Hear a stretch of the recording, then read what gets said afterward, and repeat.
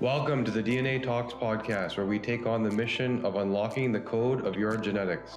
This season is all about you, upgrading your health, not just on the surface, but down to the root cause. Join us as your clinicians at the DNA company investigate your DNA and beyond. The intention of this podcast is to enhance your lifestyle by changing what is in your control. This does not substitute the medical advice given by your personal doctor, therapist, and other healthcare professionals. All right, folks, welcome to DNA Talks, another episode coming to you live from the A4M 2023. I'm here with Paul from a wonderful new technology that we're going to talk to you all about as it pertains to EEG called WAVi Medical. Thank you. So I just had my test. I'm excited. We're going to reveal this on a whole, longer format podcast in the near future. So stay tuned for that. Tell us all about, a lot of folks are, familiar somewhat with EEG and the concept of brain, reading, or if you will, patterns as they pertain to brain reading. Tell us what you're all about and what you're doing at WAVi. Yeah, I think at its core, what WAVi's really trying to do is bring affordability and accessibility to brain measurements. We have all of these wonderful biomarkers, especially in our space, for just longevity protocols, right? Including DNA, methylation pathways. But really the thing that we've missed, or not missed, but there hasn't been great accessibility to, is just the brain, and that's because of affordability. And so what WAVi's really strive to do is bring the most accessible and reliable data through EEG, as I was kind of saying, more evoked potentials. Right. So actually the central processing capability of the brain.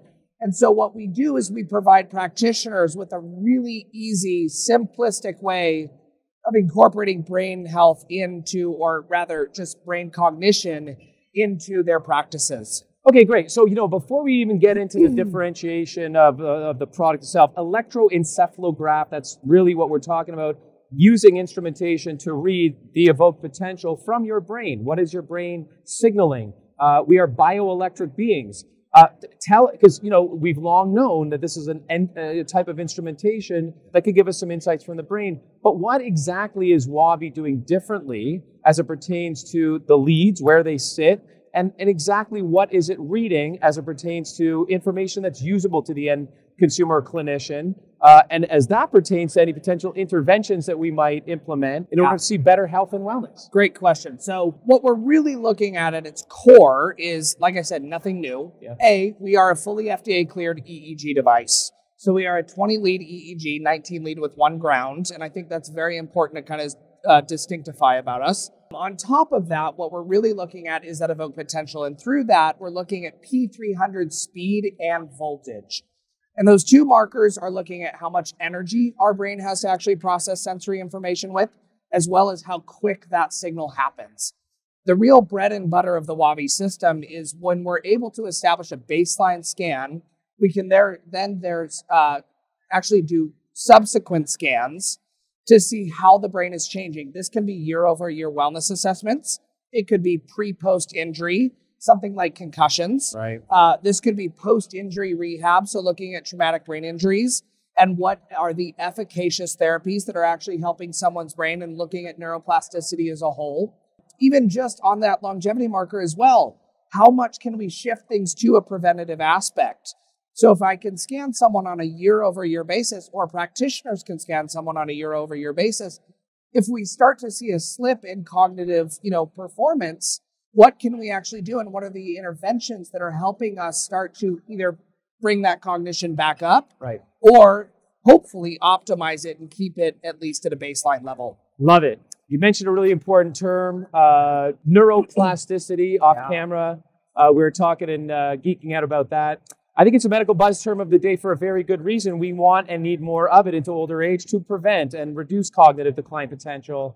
At the DNA company, of course, we look at executive function, mood, and behavior, within which we study the BDNF gene, brain-derived neurotrophic factor, and then, of course, try to intervene on that.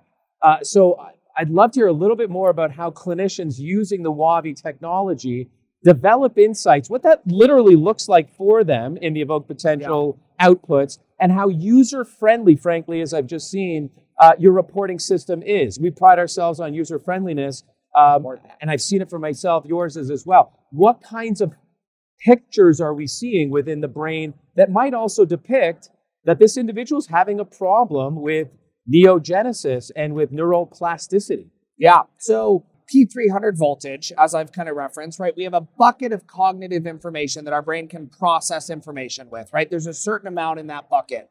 And as things like inflammation start to take out of that bucket, our brain isn't able to process sensory information with as much energy, right? And so what we see like post-traumatic brain injury is that bucket is substantially depleted. Think mitochondrial energy, right? Our brain is not processing information nearly as efficiently. You know, the best definition I've ever heard for a concussion is actually a mitochondrial, metabolic crisis of the brain. And it's a metabolic issue, ATP production of the actual mitochondria that we're seeing.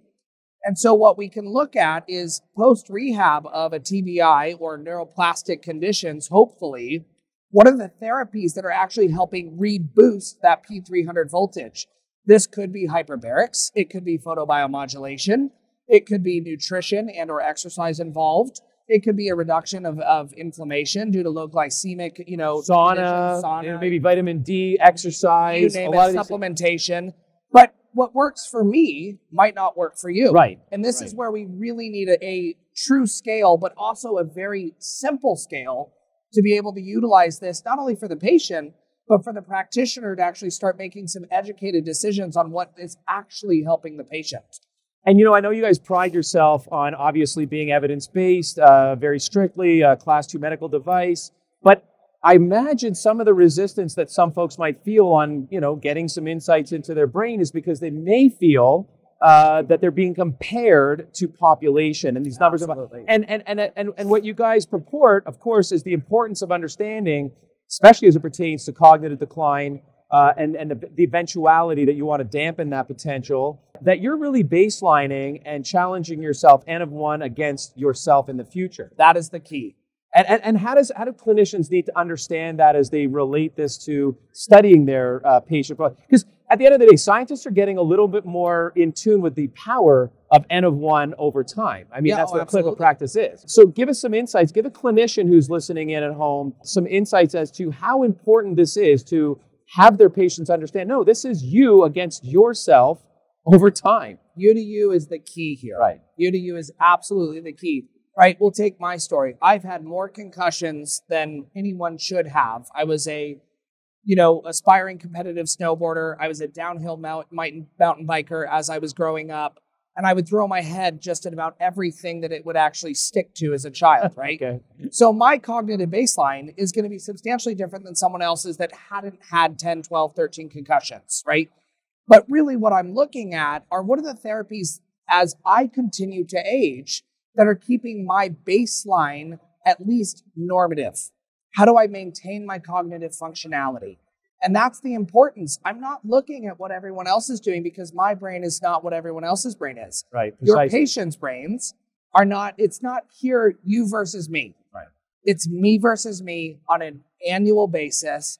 And then if anything does happen, I get in a car accident, I have a concussion, I at least have a comprehensive brain scan that shows me what my baseline voltage and P300 speed was so that I can start to strive to either get back to that or I can hopefully improve with optimization. Brilliant. And at the DNA company, we're all a part of the same ilk when we're helping individuals understand you are unique. You are like no one else on the planet, and it is you against yourself, and you want to live longer and healthier health span. Yeah. And so there's no such thing as bad genes. There's only what genes you have and the cards mom and dad have dealt you and how you manage those genes over time. So I see WAVi as a brilliant, side or in parallel assessment tool.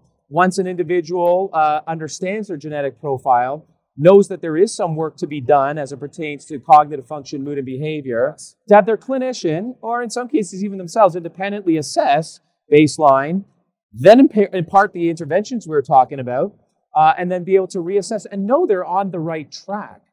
Where can people hear or find out a little bit more about the WAVi system?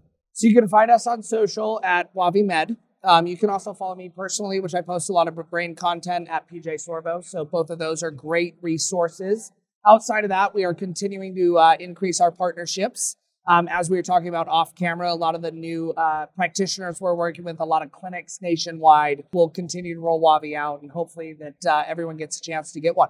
Excellent. And I encourage you to follow up with us on a subsequent episode of the DNA Talks with Paul, talking about my own personal results of the WAVi system. It was quite the experience, very easy to do. The reporting is incredibly easy to understand, and we're going to pick it all apart and let you know what my brain is doing, or maybe not doing in some instances. Paul, thanks so much for joining us. Really Appreciate excited. it. Thank you so All the much. best.